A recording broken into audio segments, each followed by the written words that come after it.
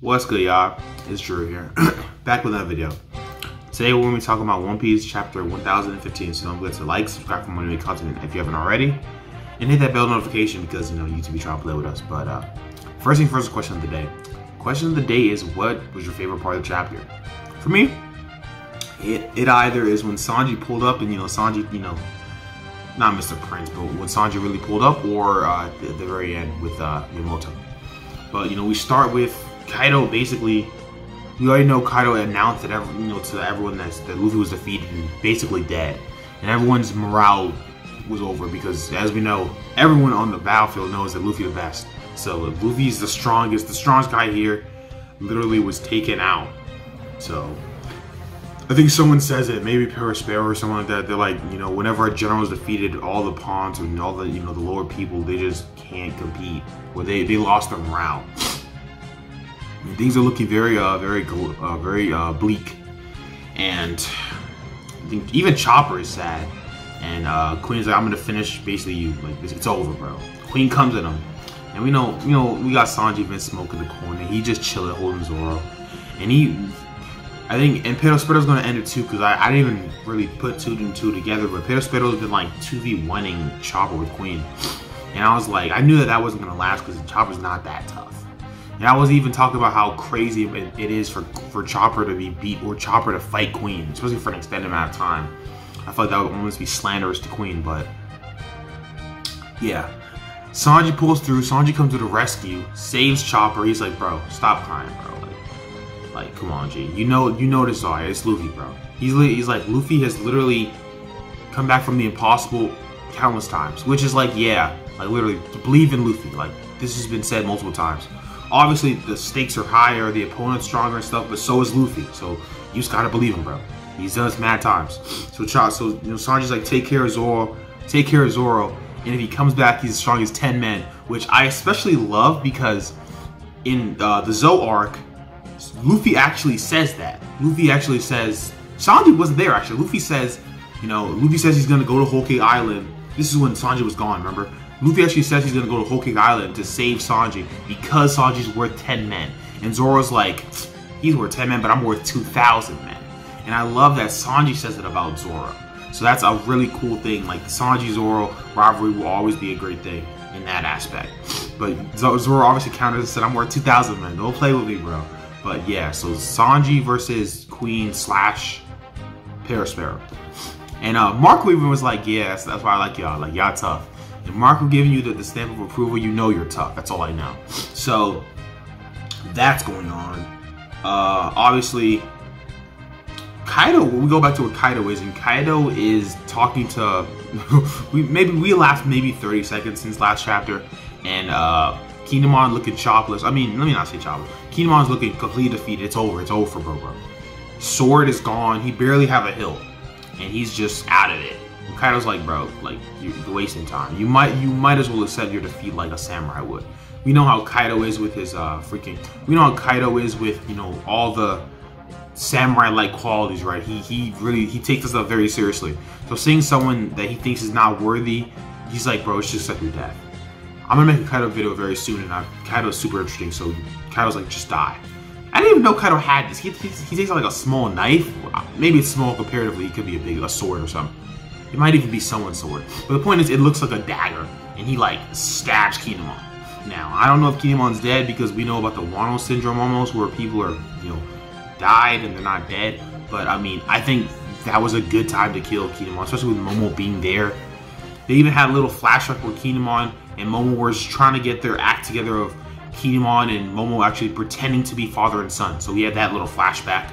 So I'm pretty sure Kinemon's dead, but I don't know. At the same time, he could be alive. But the point is, Kinemon held, I'm not gonna say held his own, but he fought till his very last breath. He fought till his very last breath. That was his last breath. So shout out Kinemon, that's a real one.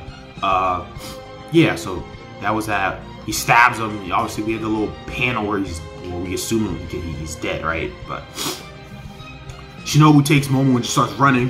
And Momo grabs one of the snails first, and Shinobu's a little confused at first. And he's like, bro, I have to do this. And I think Momo is understanding his role. Like, he's starting, obviously, like, Momo gets a lot of slander, but I think Momo understands how important he is in like, the whole, this Wano raid. He's very important. So he grabs a snail and he has to convey to all the little people, right? All the fighters, all the pawns, not pawns, but all the people that are fighting, that Luffy gave him a message. And I don't even remember when this mission was. I don't even remember when Luffy gave him this message.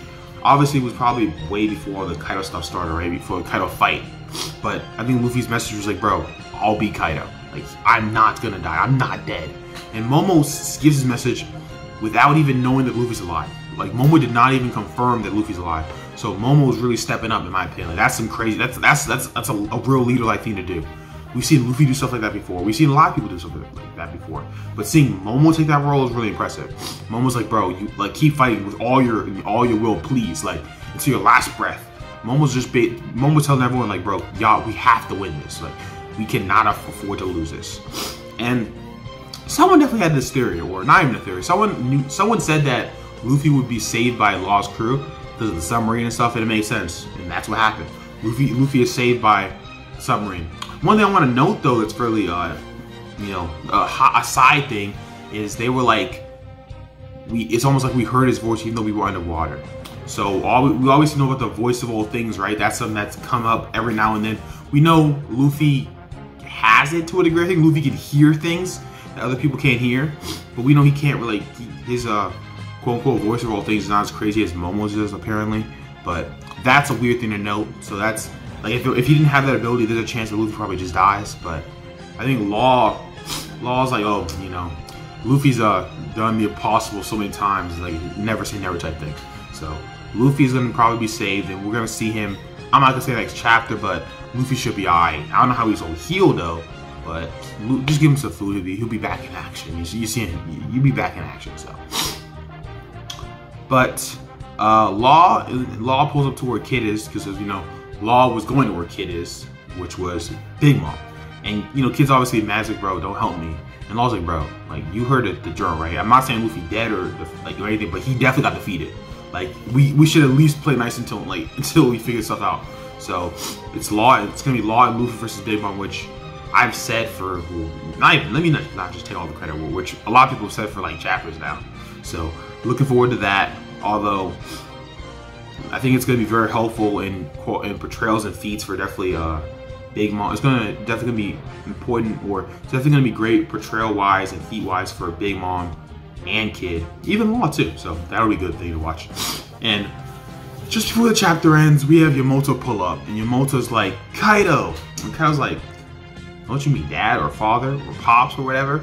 And Yamato's like, you know, that ship has sailed basically. Like, I'm freeing myself from that shackle. So the chapter ends, and it's looking like Yamato versus Kaido. Maybe a temporary 1v1, at least until Luffy can get back on his feet. Because as we can see, everyone else is all the heavy hitters out of it, right? Zoro's still in his slink, or Zoro's still in his, you know, Zoro's still looking like a mummy right now. Sanji's fighting Queen, which is something I mean, a lot of people have called, but I'm really excited to see, right? Yeah, everyone else is pretty much up, you know, everyone else is pretty much taken care of. And Nami, Usopp, and Tama, I think they went to, I forgot where they went, but they went to another level of the raid, so they're going to be definitely pieces in this puzzle. But overall, good chapter, man. I thought it got spoiled because someone said something about, like, some spoilers, and I don't even know if I should say it because it's like, it was a weird spoiler, but yeah.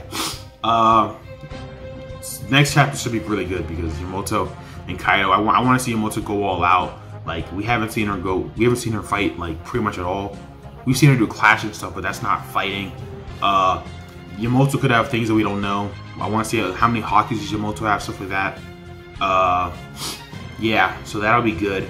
Hopefully Luffy can pull up in time, obviously, and I want to see Sanji versus Sanji versus Queen, because that is something that Sanji needs, right? But I don't need to go over why Sanji.